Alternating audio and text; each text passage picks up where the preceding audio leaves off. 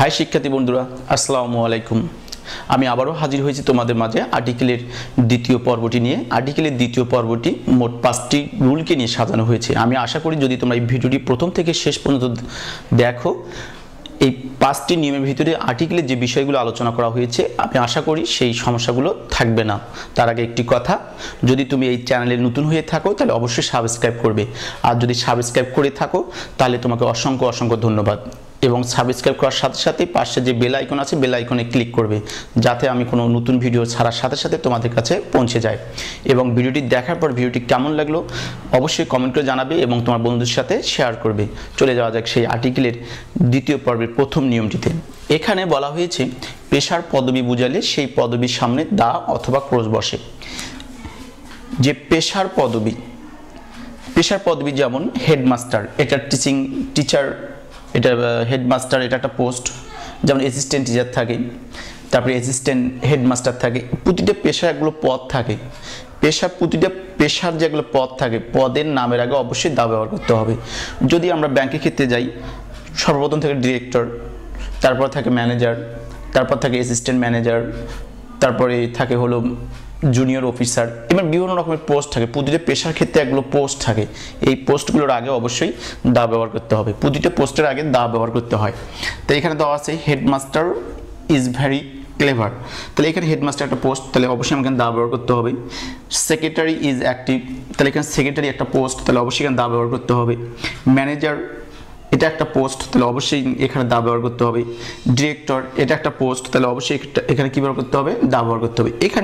এখানে headmaster, secretary, manager, director এগুলো প্রতিটাই একটা পেশার একটা পোস্ট।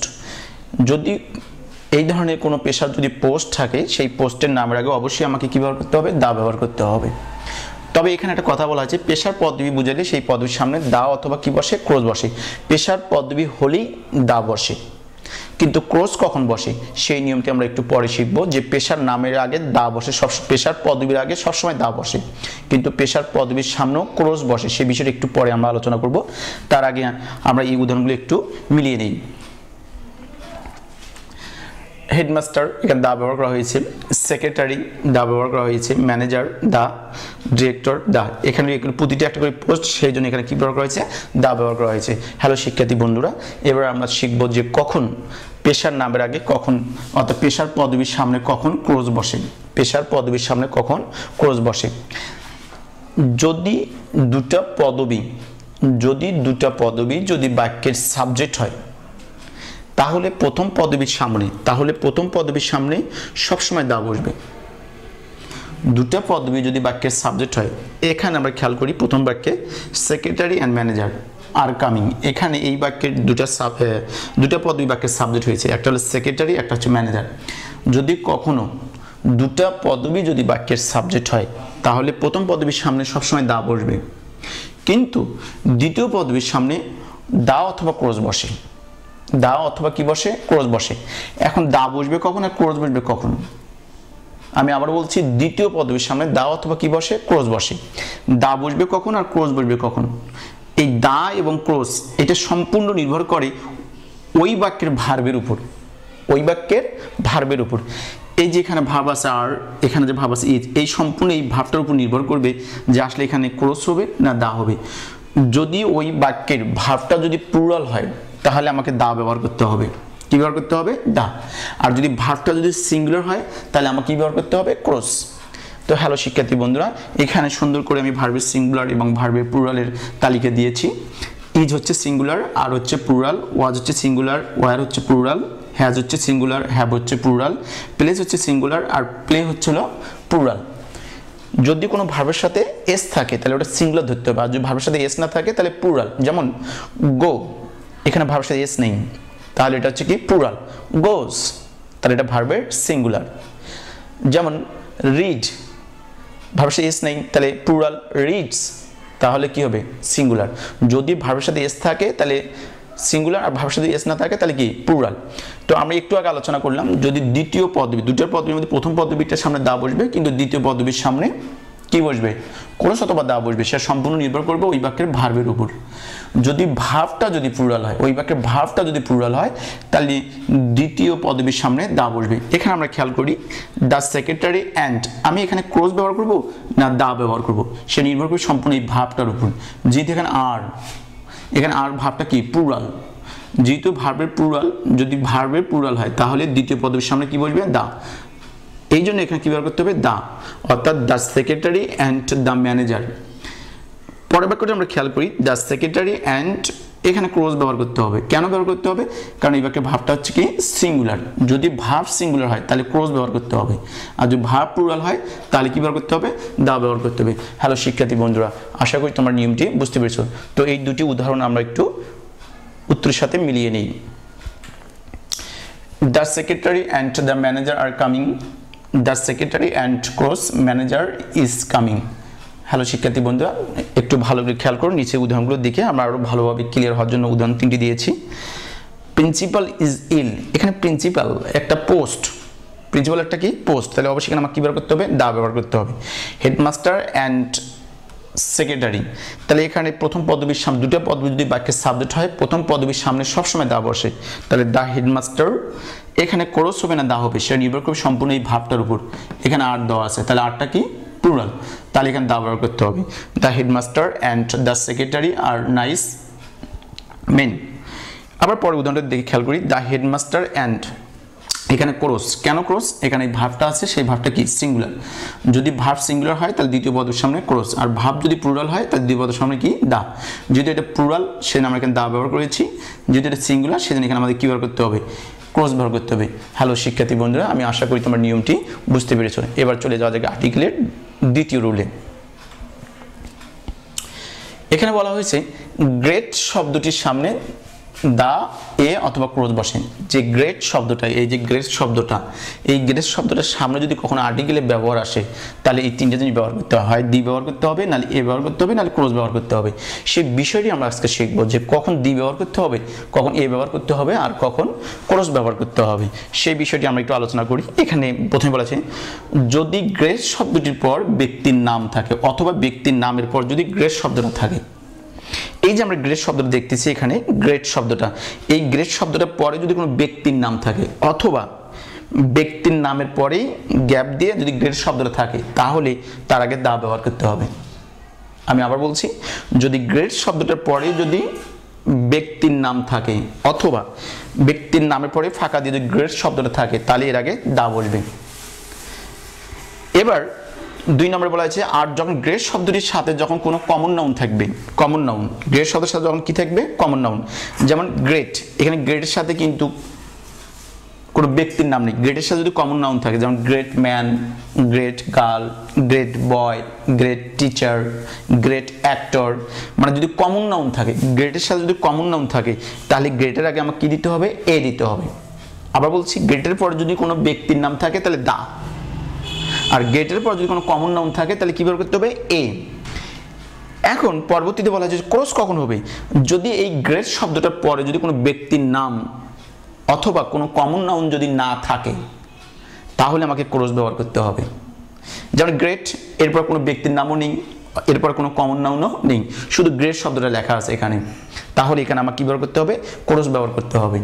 হ্যালো শিক্ষার্থী বন্ধুরা, আমি আশা করি তোমার নিয়মটি বুঝতে পেরেছো। এবার আমরা একটু উদাহরণগুলোর সাথে উত্তরগুলো মিলিয়ে নিই। The great Akbar was very kind to the poor, Babur the great was very kind to the poor, he is a great man, he is cross then great দেওয়া হয়েছে। হ্যালো শিক্ষার্থী বন্ধুরা, আশা করি তোমার নিয়মটি বুঝতে পেরেছো। যদি নিয়মটি বুঝে না থাকো তাহলে ভিডিওটি রিপিট করে আবার দেখো, ইনশাআল্লাহ তোমার নিয়মটি অবশ্যই বুঝতে পারবে। এবার চলে যাওয়া যাক আর্টিকেলের 3 নম্বর রুলে। 3 নম্বর রুলে যাওয়ার আগে একটু আমরা নিয়মগুলো আরেকবার প্র্যাকটিস করি। এখানে একটু আরেকবার প্র্যাকটিস করে দেখি। গ্রেট রিতা, তাহলে গ্রেটের পর কি আছে, এখানে একটা নাম আছে, ব্যক্তির নাম আছে, তাহলে আমাকে দা ব্যবহার করতে হবে। সালাম, ফাঁকা দিতে আছে গ্রেট, তাহলে কোনো ব্যক্তির নামের পর ফাঁকা দিয়ে যদি গ্রেট থাকে সেখানেও দা ব্যবহার করতে হবে, তাহলে অবশ্যই এখানে দা ব্যবহার করতে হবে। গ্রেট টিচার, তাহলে গ্রেটের পরে কি দেওয়া আছে, এটা কমন নাউন, গ্রেটের পর যদি কমন নাউন থাকে তাহলে আমাকে কি ব্যবহার করতে হবে, এ ব্যবহার করতে হবে, তাহলে এ গ্রেট টিচার। এখানে গ্রেট দেওয়া আছে শুধু, তাহলে ক্রস হবে, কারণ গ্রেটের পরে কোনো ব্যক্তির নামও নেই, কমন নাউনও নেই। গ্রেট কেয়া, তাহলে ব্যক্তির পরে একটা ব্যক্তির নাম আছে, তাহলে অবশ্যই এখানে দা ব্যবহার করতে হবে। রাসেল ফাঁকা দিয়ে গ্রেট দেওয়া আছে, তাহলে এখানেও দা ব্যবহার করতে হবে। গ্রেট গার্ল, তাহলে এখানেও আমাকে কী ব্যবহার করতে হবে? এ ব্যবহার করতে হবে। কেন ব্যবহার করতে হবে? কারণ গ্রেটের পরে কমন নাউন, গ্রেটের পরে যদি কমন নাউন থাকে তাহলে আমাকে এ ব্যবহার করতে হবে। আর গ্রেটের পর যদি ব্যক্তিবাচক অথবা কোনো যদি ব্যক্তির নাম থাকে তাহলে আমাকে কী ব্যবহার করতে হবে? দা ব্যবহার করতে হবে। হ্যালো শিক্ষার্থী বন্ধুরা, আশা করি তোমার নিয়মটি অবশ্যই বুঝতে পেরেছ। এবার আর্টিকেলের 3 নম্বর রুল, যে ব্যক্তির নামের সামনে দা, ক্রস অথবা এ বসে। ব্যক্তির নামের সামনে, যেমন এখানে মিল্টন, শেক্সপিয়ার, তারপরে এখানে কামাল, এই যে নামগুলো, এই নামের আগে যদি কখনো আর্টিকেল ব্যবহার করতে বলে, যদি কখনো নামের আগে আর্টিকেল ব্যবহার করতে বলে, তাহলে নামের আগে হয় দা দিতে হবে, নাহলে ক্রস দিতে হবে, নাহলে এ দিতে হবে। কখন কোনটা বসবে সেই বিষয়টা আমরা এখন শিখব। যদি একজন ব্যক্তিকে, যদি কোনো খ্যাতিমান বা বিখ্যাত কোনো ব্যক্তির সাথে তুলনা করা হয়, একটা সাধারণ একটা ব্যক্তিকে যদি বিখ্যাত কোনো ব্যক্তির সাথে কি করা হয়? তুলনা করা হয়, তাহলে যে ব্যক্তিদের সাথে তুলনা করা, যে বিখ্যাত ব্যক্তির সাথে তুলনা করা হলো, সেই বিখ্যাত ব্যক্তির সামনে দা ব্যবহার করতে হবে। আর একটা কথা আছে, যদি কোনো মানুষের ভিতর, যদি কারো ভিতর কোনো বিখ্যাত ব্যক্তির প্রতিভা খুঁজে পাও, প্রতিভা ব্যক্তিকে দেখতে পাও, যদি বিখ্যাত কোনো ব্যক্তিকে দেখতে পাও কারো ভিতরে, তাহলে সেই বিখ্যাত ব্যক্তিটাকে কি ব্যবহার করতে হবে? দা ব্যবহার করতে হবে। তো এখানে আমরা খেয়াল করি, Kamal is Milton of Bangladesh.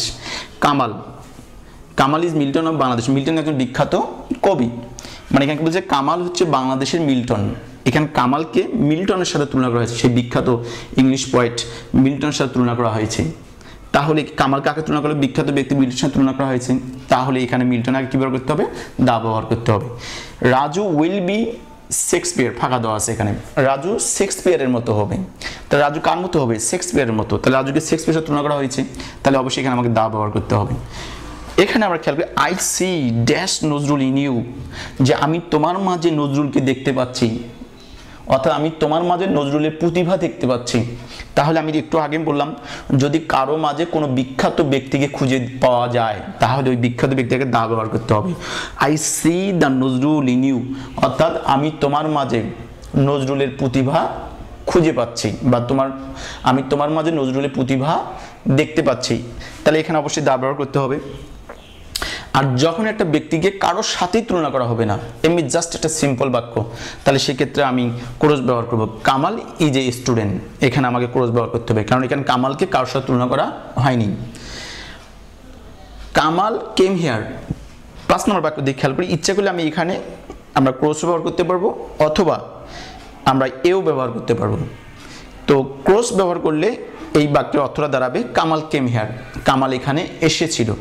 আর যদি আমি এখানে এ ব্যবহার করি, তাহলে তখন বাংলা অর্থটা দাঁড়াবে, যদি আমি বলি এ কামাল কেম হিয়ার, এ যদি ব্যবহার করি তখন অর্থ দাঁড়াবে যে কামাল নামে একজন লোক এখানে এসেছিল। যদি বলি এ কেয়া, তাহলে কেয়া নামে একজন মেয়ে। যদি বলি এ সালাম, সালাম নামে এক লোক, এরকম নামে অর্থে তখন অনির্দিষ্ট অর্থে ব্যবহার করা হবে। হ্যালো শিক্ষার্থী বন্ধুরা, এই 5টি রুলের সাথে 5টি যে উদাহরণের সাথে উত্তরগুলো আমরা একটু মিলিয়ে নিই। Kamal is the Milton of Bangladesh, Raju will be the Shakespeare, I C the Nazrul in you, cross Kamal is a student, A Kamal came here. Hello শিক্ষার্থী বন্ধুরা, আশা করি তোমার নিয়মটি বুঝতে পেরেছো। এবার আমরা চলে যাব আর্টিকেলের চতুর্থ রুলে বা পঞ্চম রুলে যে বলা হয়েছে আর কি, school, college, hospital, market, mosque, তারপর কি জেইল, এগুলো পূর্বে ক্রস অথবা দা বসে। আমরা সাধারণত জানি যে ঐতিহাসিক জায়গার নামের আগে কি বসে? সবসময় দা বসে। কিন্তু স্কুল, কলেজ, হসপিটাল, এই যে জায়গার নামগুলো বলা হয়েছে, এখানে 6টি জায়গার নাম কথা বলা হয়েছে, এগুলোর আগেও, এগুলোর সামনেও অনেক সময় দা বসে, এগুলোর সামনেও অনেক সময় কি বসে? দা বসে। এগুলো পূর্বে অনেক সময় দা বসে যদি ফাঁকা থাকে। তো আমরা কখন বুঝবো যে এগুলোর সামনে ক্রস বসবে না দা বসবে? এখানে আমরা ভালোভাবে খেয়াল করি যে স্থান অনুযায়ী যদি উদ্দেশ্য ঠিক থাকলে তাহলে ক্রস বসবে, আর উদ্দেশ্য যদি ভিন্ন হয় তাহলে দা বসবে।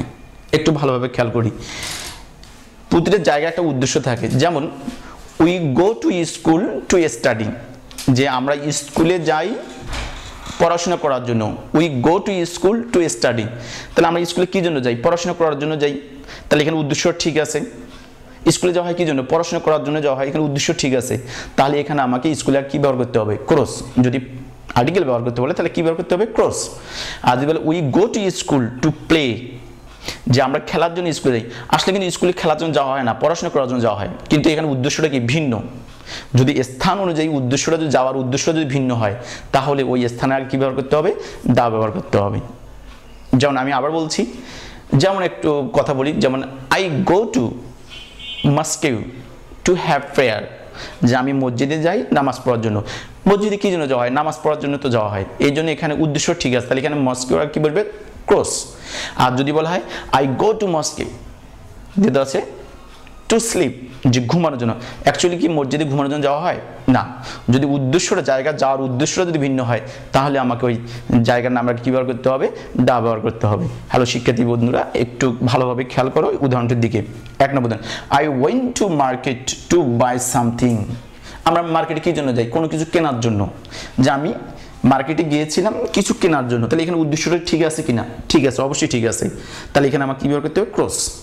আর যদি আবার ওই বাক্যটা লেখা আছে I went to market to meet my father, যে আমি আমার বাবার সাথে দেখা করার জন্য বাজারে গিয়েছিলাম, তাহলে বাজারে যাওয়া হয় সাধারণত কেনাকাটার জন্য, কিন্তু উদ্দেশ্যটা ভিন্ন, তাহলে এখানে আমাকে কি ব্যবহার করতে হবে? দা ব্যবহার করতে হবে। হ্যালো শিক্ষার্থী বন্ধুরা, এই দুটি উদাহরণের সাথে উত্তরগুলো একটু মিলিয়ে নিই।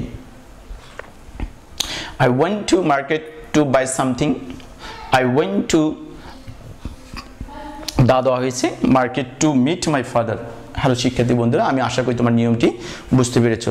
যদি আমার এই ভিডিওটি ভালো লেগে থাকে তাহলে অবশ্যই তোমার বন্ধুর সাথে শেয়ার করবে এবং কেমন লাগলো ভিডিওটি কমেন্ট করে জানাবে। এবং আমার ভিডিওটি প্লিজ আমার চ্যানেলটি অবশ্যই সাবস্ক্রাইব করবে।